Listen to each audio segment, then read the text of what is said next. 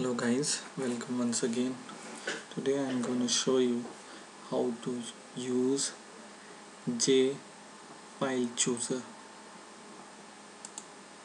So JFileChooser you can find into your AWT components, and here is your JFileChooser. So take it and drag it to your JFrame and it looks like this. So when you run the program, you can see here you can choose any of your document from your computer or your file or disks. You can copy all these or search for all these, and when you click, for example, I'll click this document and open. It's not doing anything, but I will show you how to use this today.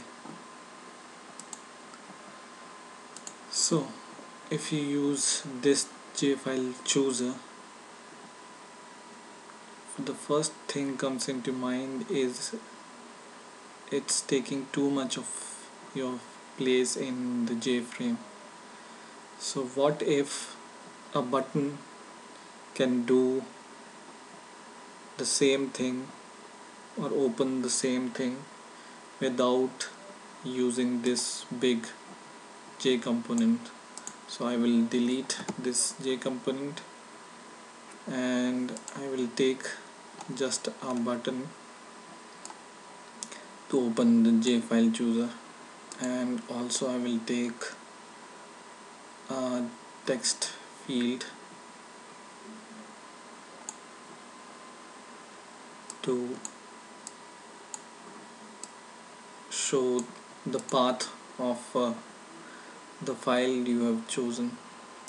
So this is, I name it as attach, and I will make this text field empty.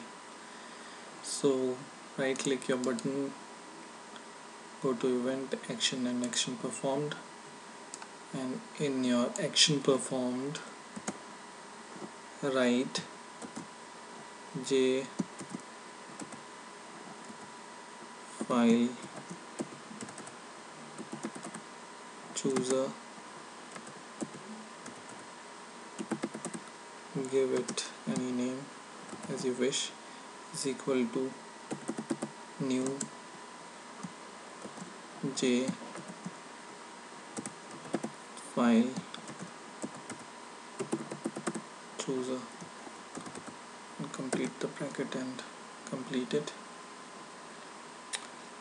I think I did some spelling mistake somewhere.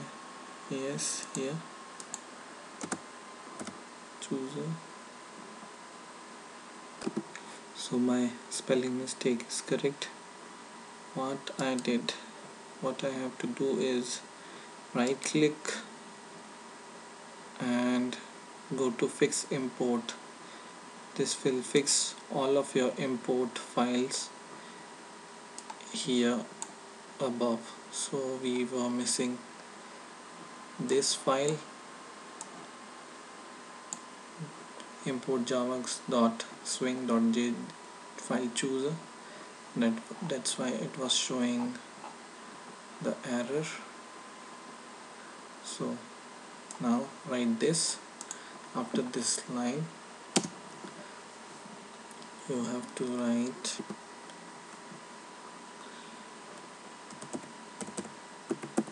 chooser, which is this variable name, dot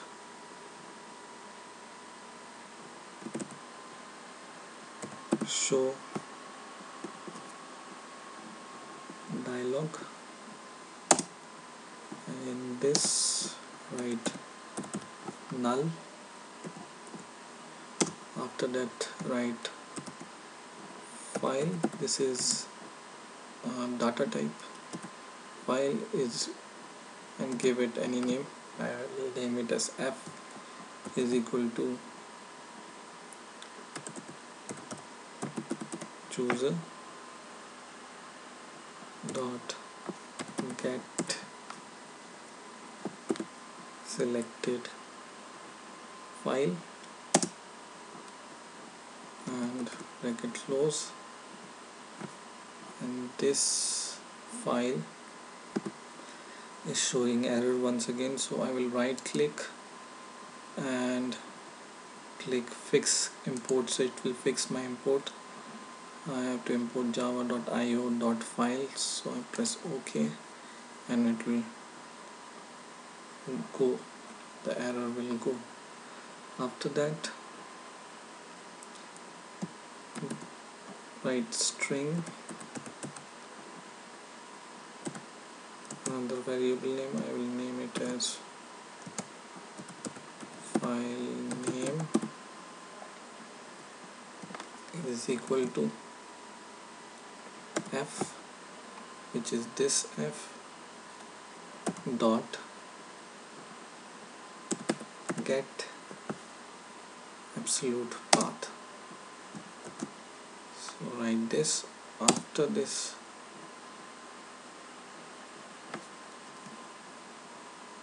just copy your text field name because we need it for showing our path of our file. So just copy this dot set text, and here it is file name, this variable name, paste it here, and you are good to go now. So now let's try to run our program. You just need these 4 or 5 lines in order to open your JFileChooser. So let's run the program, and so I just pressed attach, it opens my file chooser. So I will choose one file. For example, I want to choose any file, this, and you can see the absolute path of this table is printed into my text field. So this is the tutorial how you can use the JFileChooser by using a button, and how to copy and paste your absolute path into a text field. You can use this for many applications. I will continue this JFileChooser tutorial, and I will show you how to save and open document by this JFileChooser in the coming videos. So stay tuned, and please rate, comment and subscribe, and bye for now.